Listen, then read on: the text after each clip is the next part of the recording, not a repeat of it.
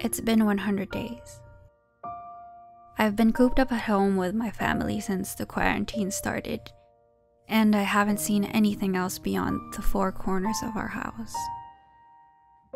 Occasionally, I would catch the slight warmth of the sun on my skin whenever I make the short journey from our house to my studio where I work. It's a journey of a few steps, but it reminds me of what's waiting for me when everything's much better.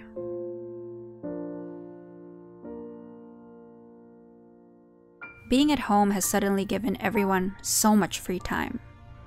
I used to think that if only I had the time, I could conquer the world and do everything. But as the first few days rolled on, I found myself so demotivated, and I realized I didn't know how to handle all this freedom. In a weird way, too much time crippled and overwhelmed me. It was as if I could finally do everything that I've always wanted, but I couldn't push myself to move. I've stayed away from my desktop for a while. That to me was synonymous to work. I've put off a lot of tasks and barely went on social media. I don't know why exactly. I think I'm holding off doing actual work until the day this whole thing ends. I think my brain keeps thinking that any day now, things would just go back to normal and I could get my drive for life back. My workspace and this desk, the pictures on this wall, they've been up for 6 years already. I've been meaning to change it for the longest time. I already gathered the materials, but I kept putting it off for another day and then another, until I just never got it done. But I thought I really should start betting on myself more. I should stick to my word if I promise to do something. So on day 95 of my quarantine, I finally pushed myself to get it done. On a personal note, I have been working towards the completion of my second album for some years now. Before the lockdown started, I have been wrapping up in the studio after months of arrangement and recording. Mid-March, I was overseeing the mixing sessions and making comments alongside my engineer.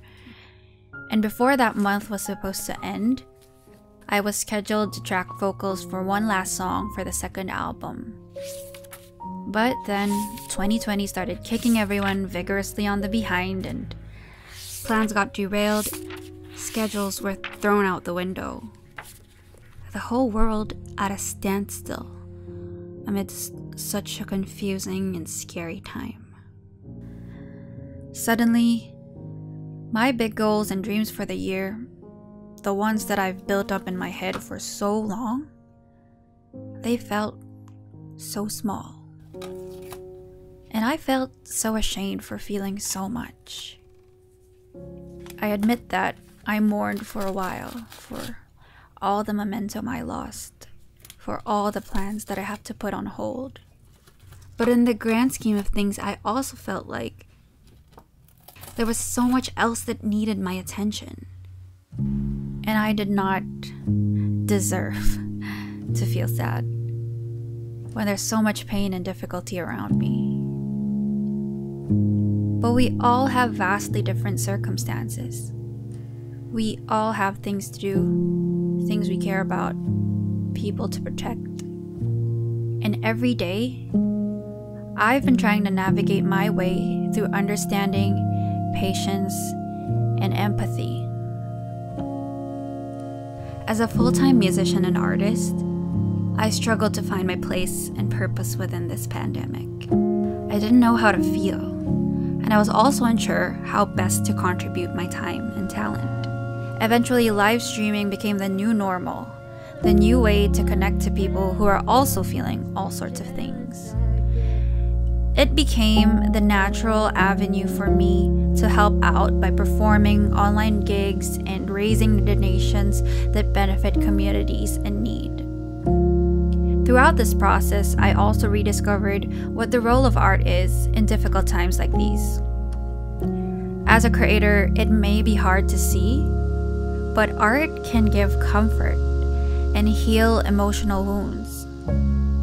Art can also be a vehicle for escape, which doesn't have to be a bad thing at all, especially during this time when we all need it.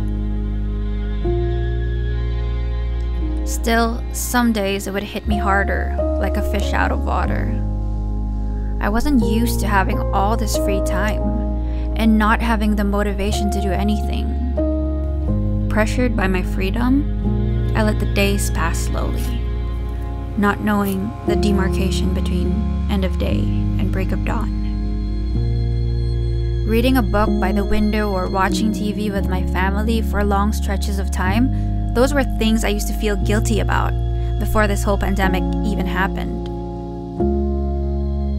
And now, that's all I seem to know how to do.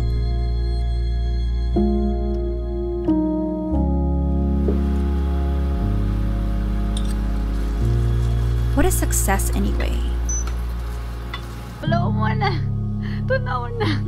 What is being productive?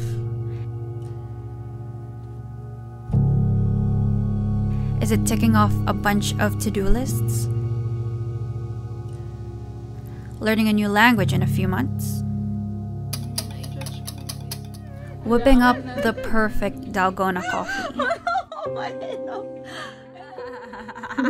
Is it commanding successful Zoom meetings? Finishing a long TV series? Or bonding with the family? Is it owning your time? However way you might want to spend it.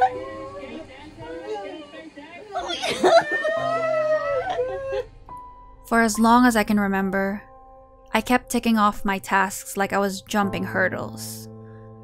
But I never saw an end to it, and I never gave myself time to look back on how much I've already done, to appreciate the work, and to celebrate it.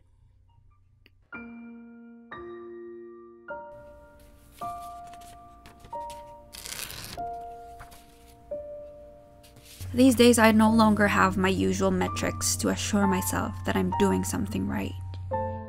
But what I realized is, in the 100 days of quarantine, I have been very lucky to be at home with the people I love.